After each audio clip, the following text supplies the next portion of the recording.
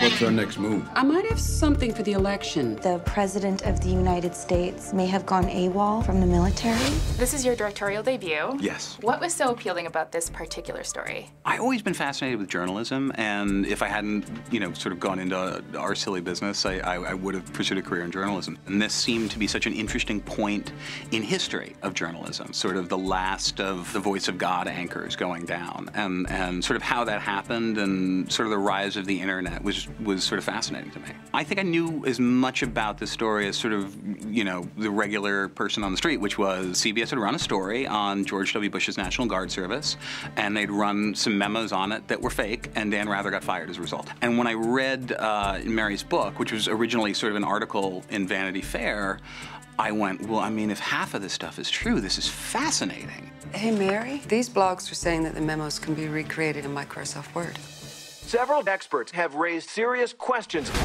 They're going to start an investigation. And let's talk about the fabulous cast that you've assembled. Sure. How did Cate Blanchett and Robert Redford really embody these people? They did so much work. Cate would Skype with Mary for 2 hours a night just to sort of get the vocal intonations and the mannerisms. I went to her and I said, look, people don't know Mary that well, so, we can talk about your interpretation of it. She said, no, I really want to get to know the real person. I want to, because that's, I can build off of that. And Bob, he's Robert Redford, so the first thing he goes, well, I know Dan. And I was like, of course you know Dan. I said to him, I don't think it should be an impression. I think it should be a little touch here. We'll gray your hair, but don't try and be him, because I think that'll feel false. And he said, that's great. That's exactly my feeling on it as well. And so that's what he did. And, it was just more about who Dan is as a person and who Mary is as a person, and they brought that through, I think, spectacularly. The pace of this movie is very fast. Oh, good. No, I feel like 1 second we're in the newsroom, the next we're on a plane to New York.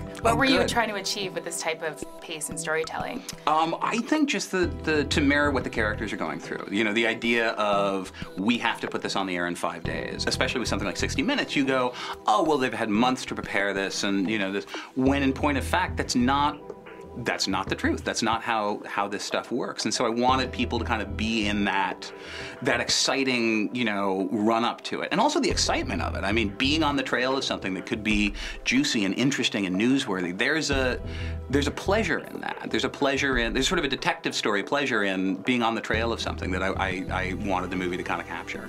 Our story was about whether the president fulfilled his service. Nobody wants to talk about that. They want to talk about fonts and forgeries. And they hope to God the truth gets lost in the scrum. The reason the movie's called Truth is because it's the thing that everybody's trying to get to. And it's elusive. It's not the easiest thing in the world to find.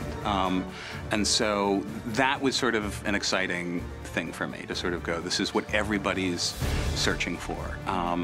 And whether they get there or not, I think is up to you. What we were talking about is you bringing your politics into your reporting. I did nothing of the kind. Where does politics not enter into this?